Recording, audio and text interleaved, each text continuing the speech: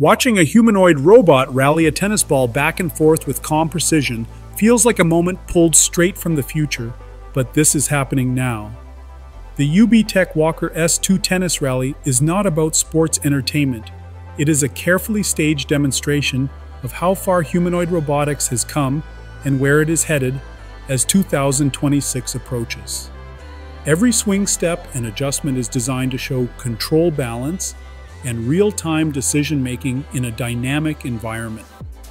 What makes this demonstration feel different is how natural the movement looks.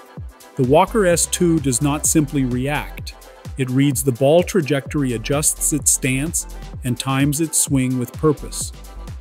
Tennis demands coordination between vision, posture, and motion, and the robot handles these demands smoothly. The rally highlights how the system processes fast-moving objects while maintaining balance on two legs, something that remains one of the hardest challenges in humanoid robotics.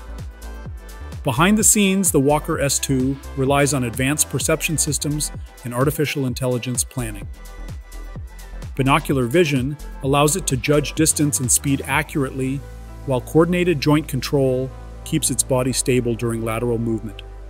The robot is built at human scale and features dozens of degrees of freedom, which helps explain why the strokes look controlled instead of mechanical. This is not a scripted animation. It is a physical machine responding to the real world. The tennis rally also sends a clear message about practical use. If a humanoid robot can track a fast-moving tennis ball and respond with precision, it can handle complex tasks in factories, logistics centers, and structured workplaces. The skills on display translate directly to picking, placing, sorting, and manipulating objects with care. This is why UBTECH continues to emphasize real-world deployment rather than laboratory demonstrations. Another detail that stands out is endurance. The Walker S2 is designed for continuous operation with autonomous battery swapping, which supports long working hours without constant human supervision.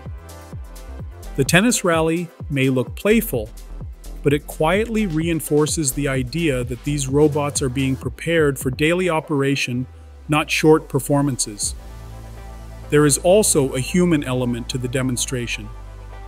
Watching a robot rally a tennis ball creates an emotional connection. It feels familiar, relatable, and slightly surprising. That reaction matters because public acceptance will play a big role in how humanoid robots are integrated into everyday environments. The Walker S2 is not trying to replace athletes. It is showing that robots can share spaces with people safely and intelligently.